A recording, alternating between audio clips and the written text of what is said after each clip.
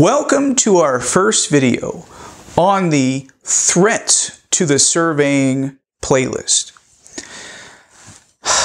What can I say? I'm frustrated sometimes. I see very hardworking, competent surveyors out there doing the absolute best they can. But, I and you and all the other professional surveyors often come up against this brick wall.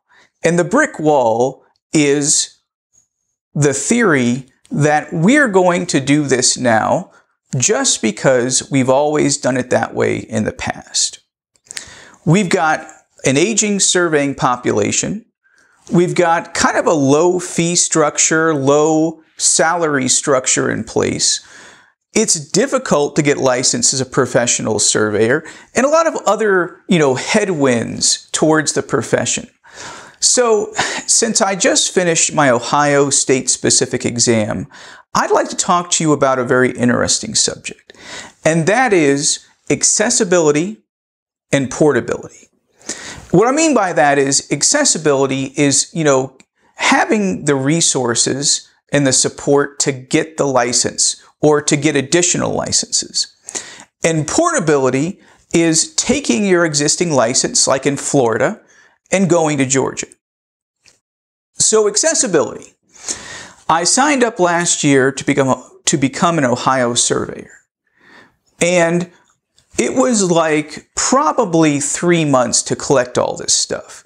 Had to get my NCCES profile set up, which was already done, but the references are only good for 12 months. So I had to go out and get more references.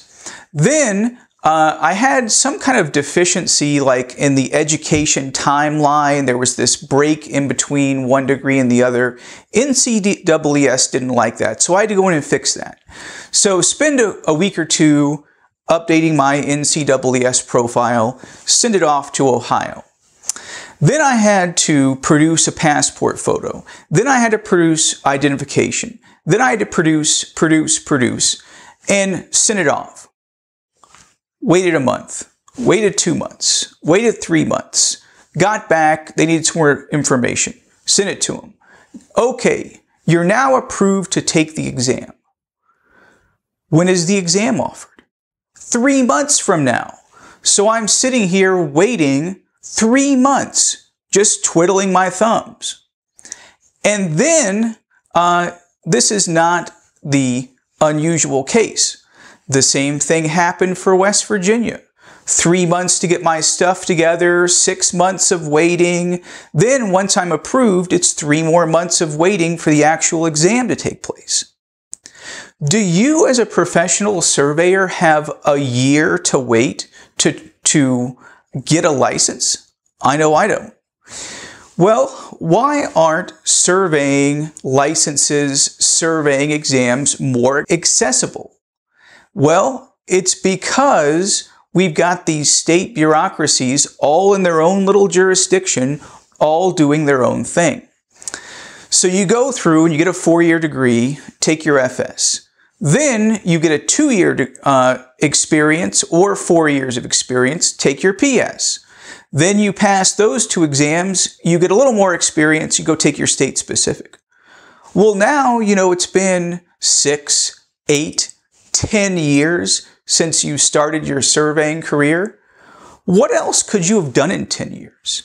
You could have become an attorney, a civil engineer, a welding specialist. All kinds of professions.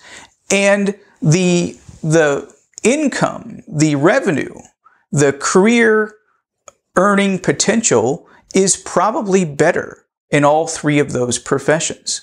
So how are we going to attract more surveyors without the income? We'll talk about that later.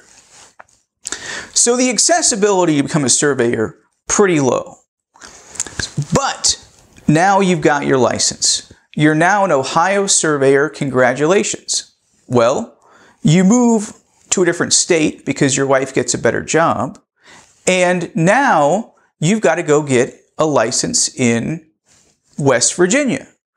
Well, we're going to start basically the state process all over again. You've got to produce all your records. You've got to produce a photo, an ID, sample surveys probably. Wait, get approved, wait another 3 or 4 or 6 months.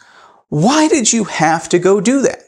Why did you have to take another state-specific exam to get another state license?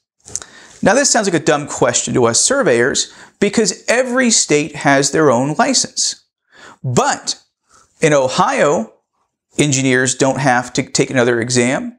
In California, engineers have to take an online ethics exam that's like 2 hours, nothing. Why do the engineers get to transfer their license, portability, when land surveyors don't? Everybody's going to say, oh, it's different surveying in Ohio than West Virginia. That's true somewhat. You know, West Virginia, maybe some meets and bounds. Ohio is more of a public land state. But is surveying in Georgia that different than Alabama? Is surveying in California that different than Nevada? No, it's not.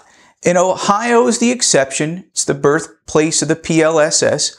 But still, are we, the land surveyor, really being served by having these state-specific exams, which are administered at the state office, which take 6 months to a year to get approved, which cost us more money, more time, more resources? Is this really an efficient use of government money and private surveyors' time? I don't think so. But I'd like to know your comments about accessibility, getting the license, and portability, taking your license to a different state. And let's get a discussion going here, guys, and see, what kind of solutions we can come up with. Because just because it's done that way now does not mean it has to be done the same way in the future.